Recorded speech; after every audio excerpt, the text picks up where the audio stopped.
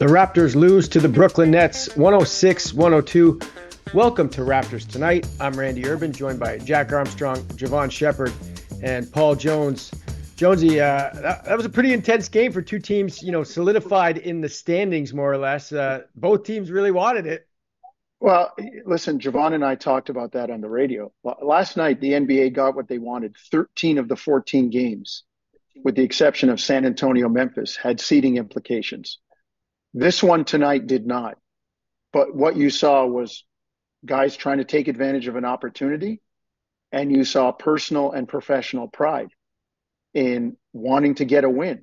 That's what it's about. Never mind what your record is. If you're out on the schoolyard, I always peel it back to the basics. If we're out running at the park, I want to win. I don't care if my team had lost 3 or 4 games in a row and I had to sit and wait to play with another 5. When you're on the court, you want to win.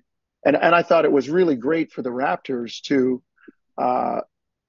put people again in situations where they had an opportunity to learn and see what they can do. And that includes head coach Darko Rajakovic drawing up stuff and managing the clock and managing stuff at the end of the game. I thought he did an excellent job by keeping that one timeout till he really, really needed it at the end of the game. Jevohn, it was a good old-fashioned shootout there between Quickly and Schroeder.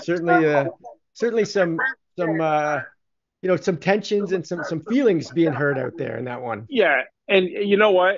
I think when you're playing against your former team, right, and Dennis Schroeder, and the way, he left, he came here, and everybody knows he wanted to be here because he thought, the keys were going to be handed to him, and he was going to be the lead point guard, and you get shipped off, right? And you could tell at the end of this game, it wasn't about X's and O's. I think he had about 15 points in the fourth quarter alone. This wasn't a game of X's and O's. This was give me the basketball. Let me put my team on my back.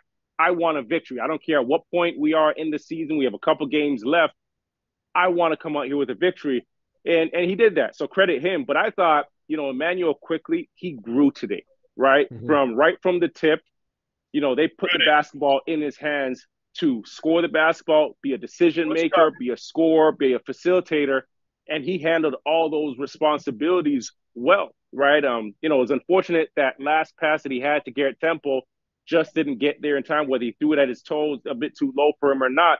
But he had himself a heck of a game, 32.7 rebounds and 9 assists. But it was more about his game management that impressed me. And you can see when he was off of the floor, the team struggled tonight. But big time play for him. And obviously credit Dennis Schroeder for coming out with a victory. Yeah. Jack, let's expand a little bit on Quickly, because when you watch him, it's hard not to be excited about next year, just with the growth that he's made as a Raptor. It's been paramount.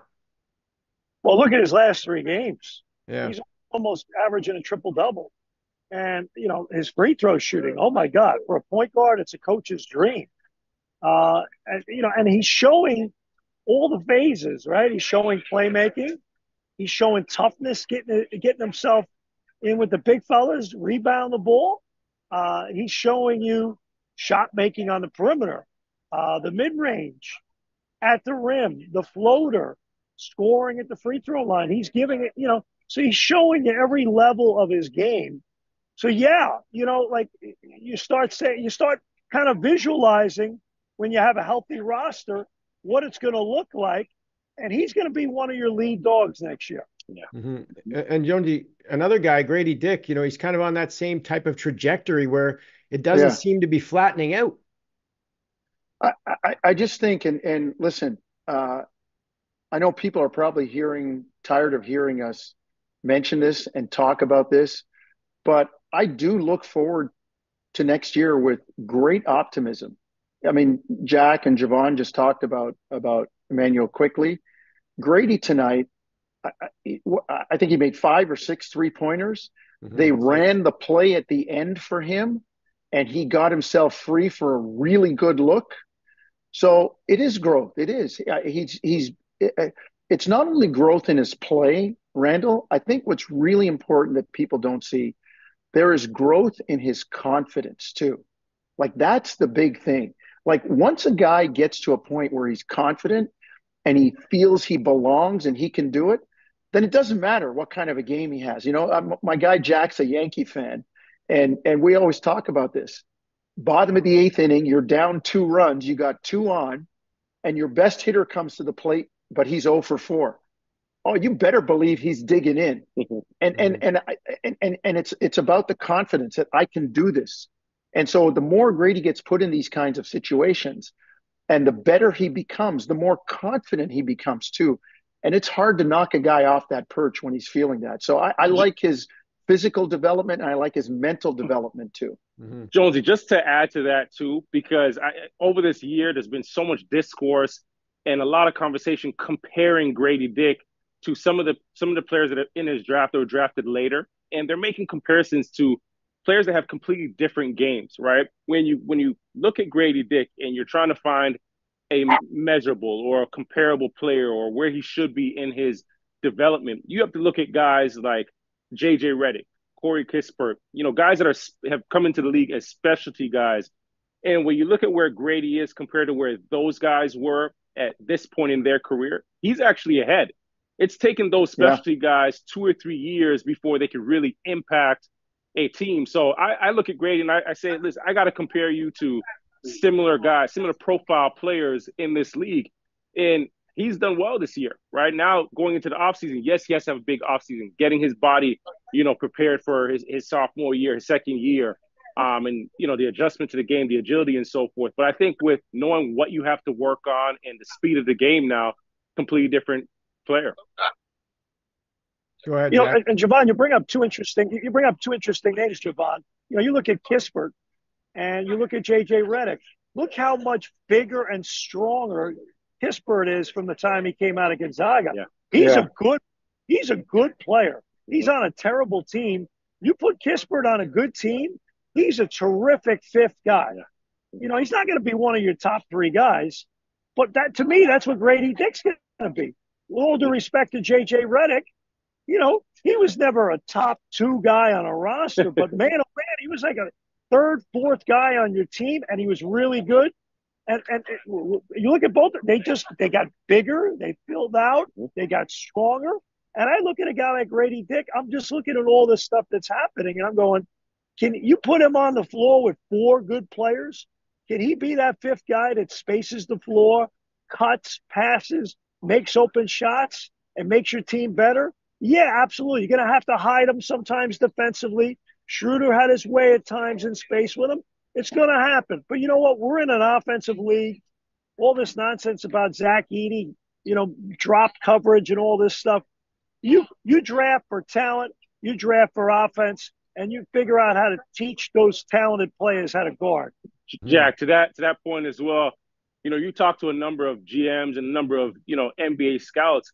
I think what the general fan doesn't understand is if you draft a rotational player in the not necessarily in the lottery, in the draft, first round or second round, you've actually won, right? So, and that you've got a rotational player already, and I think that's where we have to, temper our expectations as well. Is that for most of these executives, if you can come up with a rotational guy, you've done well in the draft. Yeah, and listen, and it's about development too, guys. Like that's the other thing too. We forget. Like Jack, we've talked about this, you and I, many times. 2 years ago at this time, Grady was pinning a corsage on some girl and going to the prom.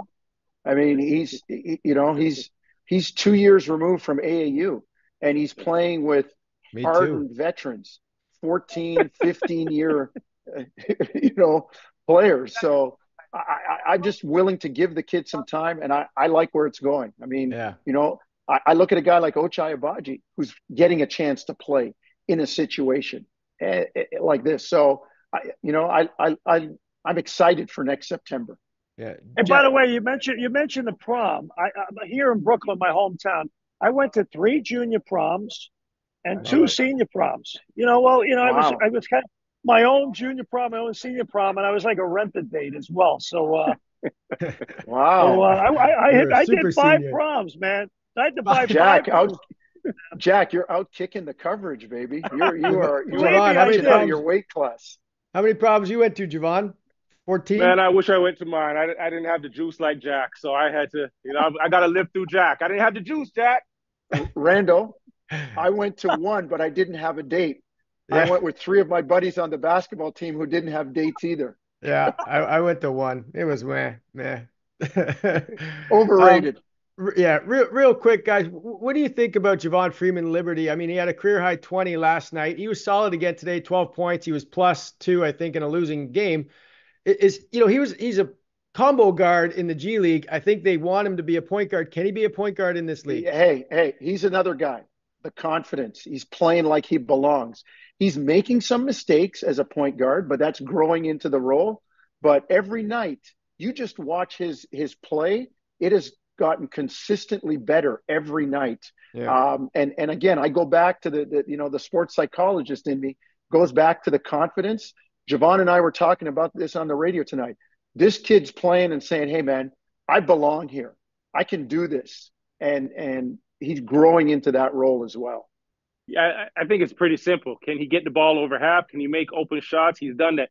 Defensively, he actually does some things instinctively. There's a number of times where, the opponent, the offense the guard may have gotten around him in a ball screen action, and right away he recognizes the big steps up. He's got to crack back and take away, the offensive positioning for that big in the dunker area. So just little things like that. I think he gets that it factor. It doesn't show up on the stat sheet in the box score, but offensively, he lets the game come to him, does all the simple things, and then defensively, there's some things he does instinctively.